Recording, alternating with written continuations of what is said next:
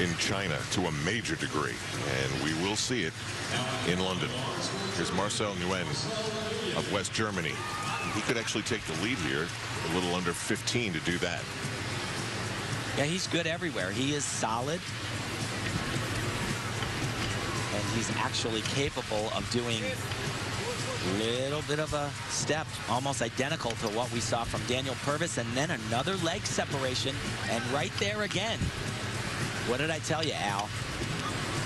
This contest is not over for Daniel Leyva. He's more than 7/10 back, but